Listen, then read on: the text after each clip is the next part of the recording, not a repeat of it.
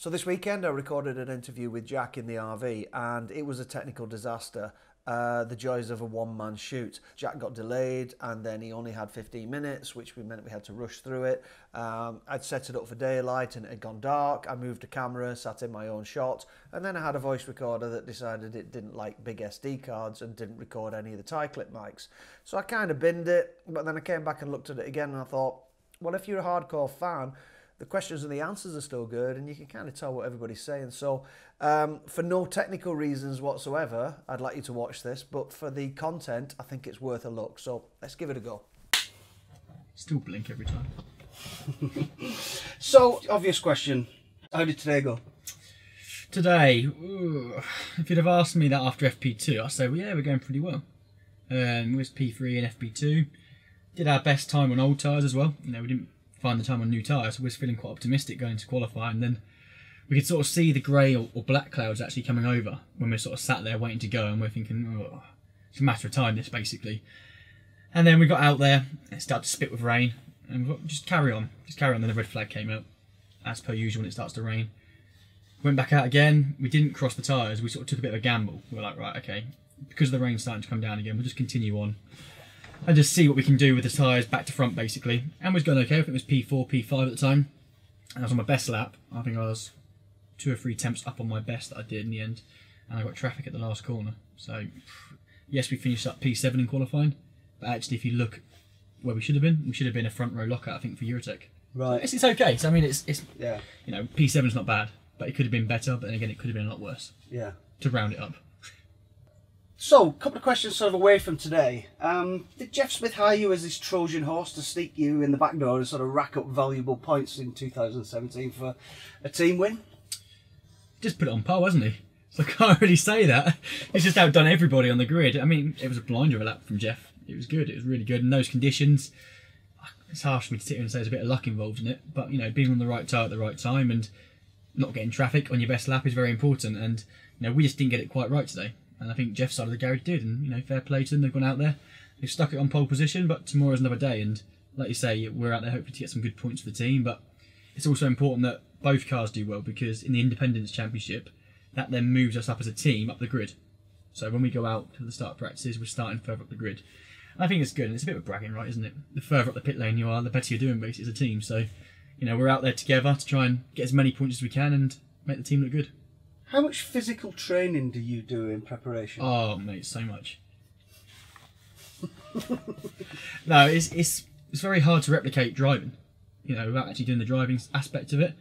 Even when I first jumped in this car, this was the first right-hand drive touring car I've actually driven, and my left arm with the gear stick was aching like mad after the first day, and it was just because I hadn't used that arm before for changing gear. Obviously in a road car it's a lot easier, this is a lot more force going through it, but it's more the heat I find. You know, yes, they're quite physical to drive, you know, when you're sort of loading up at high speed, the power steering does get quite heavy, but actually when you're sort of driving around with 55 degrees cockpit temperatures with 4-layer fireproof suit, fireproof underwear, balaclava, gloves, boots, basically you're sort of your Arctic kit on. You're basically going around there at the North Pole, but we're in a 55-degree cockpit, so that's tiring. I think that's sort of physically and mentally tiring over the day. And come the end of the race weekend, or certainly race day, I'm absolutely shattered, and it's just nice to get home and just lay on the bed. And usually when I get home, I can't sleep anyway, because I'm so much going through my mind. It's just like, oh, I just want to go to sleep, but I can't. But I say it's the heat more than the driving aspect. We live in a time when sportsmen talk a lot about mental training as well. Did you have any of that? Did you have any mindset guidance? I don't get guidance from anybody else, but I think you learn that yourself over the years. You know, if you jump straight into a touring car race weekend, you know, my first year in it, 2013 I think it was, I'd never driven the car before FP1, so I'd never tested it. I just jumped straight in it and we had to get on with it. And sometimes that's probably the best situation. You know, you get forced into something and it makes you just focus, doesn't it? And you have to get on with the job. But I'd definitely say the more years I do, and actually the more teams I've been with, it makes you really look at things from different angles and get your mind in the right place. You know, some people like to be silent on their own. Some people like to be with their mates. I like to just be relaxed. Bit of banter with the lads in the office, you know, but at the same time doing our job, making sure we're focused. And then, yeah, we get on with the job. But once I get the helmet on and I'm sat in the car before the grid, that's when you get your own little bit of time just to chill out, try and get your head straight, sort of come up with a bit of a plan in your head, and then usually you go out on track and that goes out the window straight away anyway. So doesn't matter how much you plan it. When you get on track, it's 31 other nutters around you as well. Do you ever get scared when driving? No. I think if you get scared from driving, you're in the wrong job. You get a bit of adrenaline. I think that's probably normal for anybody out there. That's what we thrive on, isn't it? Adrenaline. It's a drug. But not scared, no. One of the reasons I asked you that question is because I remember I think it was your first year in touring cars, I was talking to you about the speed, and I think it was at Thruxton, and you were going down the back straight, and you said that, I remember you told me in hospitality that... I didn't say I was scared.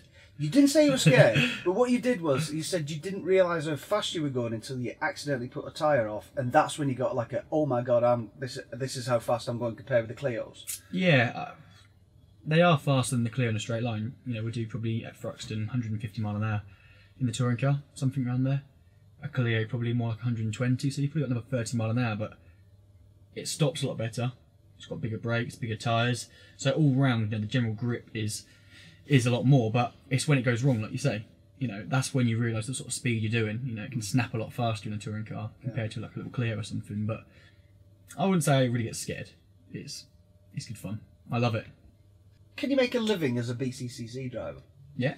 Look at Jason, he's doing alright for himself, isn't he? He turned up in a helicopter last year, I think, or the year before, but you haven't got the money with the manufacturers where you used to have back in the super touring car days. You know, there was drivers out there, I think, being paid sort of £800,000 back then to do 10 weekends in a touring car. Unfortunately, I don't get that. I'm still working a Monday to Friday, or Monday to Sunday, most times, to pay the mortgage. Real life problems now, mortgages and that sort of stuff. The only way you can really do it is through sponsorship, but, you know, it costs a lot of money to go racing in the first place, so we have to raise the sponsorship anyway to get the car on track, and you know, there's a bit of damage here and there, that adds up as well, a bit of money on top of that. So, you know, I'm not earning anything from driving a touring car, but I earn money because I do touring cars. You know, I earn from work because I'm a touring car driver, I suppose. So I coach a few younger people in other championships, Clios, Mini Challenge, anything really. So if anybody needs some coaching, give me a call up. I'm your man. Well, of course, you've driven me round this brand circuit in a Clio on a track day. You know? Yeah, I mean, I do a sort of one-to-one coaching as far as like race drivers go, but I also do corporate days as well. So I've got my little Clio track car.